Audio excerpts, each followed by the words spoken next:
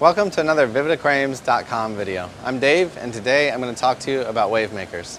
Now, there's many types of Wavemakers out there on the market, but in my mind, what differentiates a Wavemaker from a powerhead is the ability to control the flow and to create changing currents within the aquarium.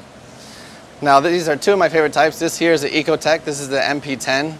All the Ecotech powerheads work with a motor on the outside of the aquarium, and then an impeller that goes on the inside, and they're separated by the glass of the aquarium, and they work via a magnet. Ecotechs are highly controllable. You can adjust the gallons per hour of the flow rate, as well as all different wave settings that relate to the timing of the powerhead. So this gives you complete flexibility to create all sorts of changing currents within the aquarium. Now, the Ocean's Motions is an all-time favorite of mine. We have 3 of them installed on the aquarium behind me.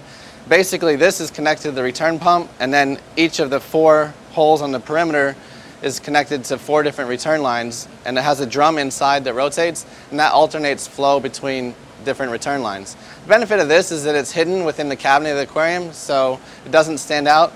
The Ecotech, depending on your tank setup, you may see the motors sitting on the outside of the aquarium, which is not always as visually as nice. But both of them are definitely very effective at creating changing currents within the tank. Now, other types of Wavemakers on the market, some lower cost ones, will actually just turn multiple power heads on and off, and that also will create changing currents within the tank. It doesn't give you the ability to change the gallons per hour of flow, but again, it's just creating different currents within the aquarium.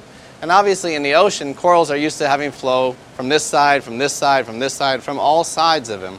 That way they get polyps on all sides of the coral, have the ability to feed. So as long as we're replicating that in the aquarium by creating currents that give corals flow from all sides at different times and not just giving them flow from one side constantly, then we're going to create a happy reef tank. And it's definitely nice to watch the corals swaying back and forth in the current. So a Wavemaker is a great investment for anyone with a reef tank. It'll make the tank show off a lot better, and it'll make your corals a lot happier. And that's it. Thanks, guys.